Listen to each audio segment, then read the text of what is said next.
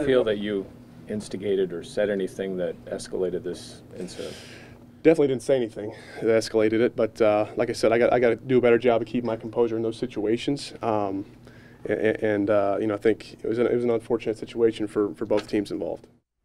Hi everybody, welcome to Steelers Live. That was Steelers quarterback Mason Rudolph yesterday when talking about the incident in Cleveland. ESPN has reported that Myles Garrett said that was not the case in his appeals hearing. But before we get to that, let's take a look at what happened in terms of the suspensions that were handed out to Myles Garrett and Maurkice Pouncey. The NFL just announcing late this afternoon that Myles Garrett's suspension has been upheld, meaning he is suspended indefinitely. The good news for Steelers center Maurkice Pouncey, his suspension has been reduced from 3 games to 2 games, so he will miss this weekend's game against Cincinnati Bengals and the rematch with the Cleveland Browns next Sunday at Heinz Field. His fine, though, was upheld. Back to the issue regarding Mason Rudolph, ESPN reported today that Myles Garrett, when in New York yesterday for his appeals hearing, said that Mason Rudolph called him a racial slur.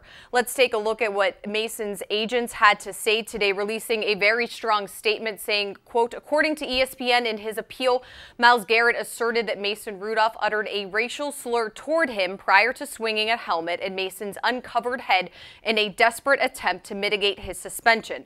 That is a lie. This false allegation was never asserted by Garrett in the aftermath of the game. It continues to say, never suggested prior to the hearing or conspicuously absent in the apology published by the Browns and adopted by Garrett.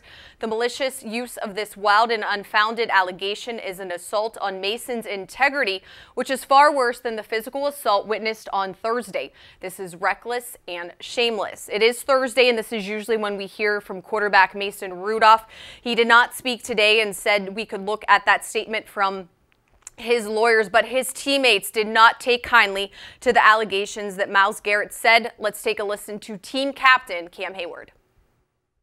I can tell you personally, I had one up to Mason right after the game and said, how did this escalate to that? And he told me, you know, he kept dragging him to the ground and, you know, they were going back and forth, but it never got to a racial slur. For it to be used in your appeal is just stupid to me. Own up to your mistakes and move on. All right, so with that all settled and aside, let's take a look at the Steelers practice report for Thursday. As the same as yesterday, some good news and some bad news. The good news, Deontay Johnson, who is in the concussion protocol, was a full participant for the 2nd day in a row. The same with Ola Adeniyi, and you also see a number of other guys who were either sick or got vets days off. They were full today. Artie Burns limited once again, not practicing though. That is where the bad news comes. James Conner and Juju Smith-Schuster, 2 key pieces to the Steelers offense, not practicing 2 days in a row this week. The Steelers status report, as always, is released on Friday during a normal week. But for Benny Snell football, the rookie running back, it could be another opportunity for him to showcase his ability. Here's Snell after practice today. You could say so. I'm from Columbus, so it ain't really home. You gonna have more family there though this week? Yeah, definitely. My family's they're gonna be at the game. That's down by Kentucky though too. Yeah. So it's got to be a big deal for you, right? I don't really see it as that. Like y'all might see it as that, but like I like to take it game by game, step by step. I'm living my dream. That's that. How frustrating was that injury after you had that strong performance in LA? I mean, was it tough to deal with? It was frustrating because I love football. You know what I'm saying? I love my job. I love what I do every day. So being away from my teammates and not being able to practice, it kind of hurt. But it made me like value how much I love the game. And Snell, of course, the Steelers' 4th-round draft pick this year, played at Kentucky in college. He is also a native of Columbus, Ohio. That's why earlier in his interview you heard him talking about it possibly being a homecoming of sorts.